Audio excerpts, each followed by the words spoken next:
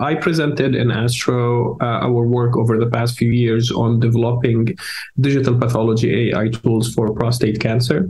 So I basically showed data from two different projects. One of them is developing a prognostic biomarker for prostate cancer, which shows for patients with untreated prostate cancer who will do well and who will not do well.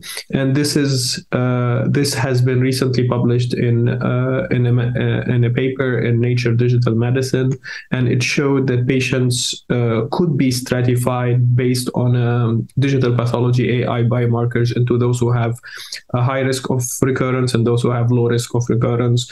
And that biomarker has been approved, has been included in the NCCN guidelines that were just published last month. And the second part of the talk was about developing a predictive biomarker for prostate cancer. And predictive means it can predict who will respond to a certain treatment. And we focused on those patients who will need radiation. And the question was, do they benefit from adding hormone therapy to the treatment? And we showed that using AI, we can identify the patient who will benefit from radiation therapy plus hormone therapy and those who will not need hormonal therapy. And so we showed data from both for both prognostic and predictive biomarkers and using AI tools.